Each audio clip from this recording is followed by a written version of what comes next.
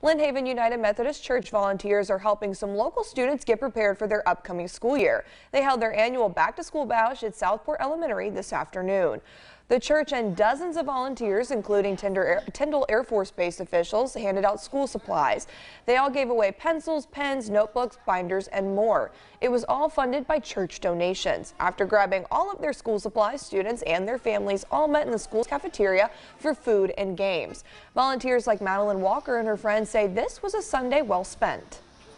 It's fun to see people happy, and you're hoping that when they're happy, that they'll come to the Lord and they'll see that. There were many smiling faces at the event as students got to reunite with their family and friends and play games. Some kids even got a haircut. Hairdressers from Mr. Eddie's Barbershop and Hughes Salon both worked the event, giving free haircuts to whoever wanted one.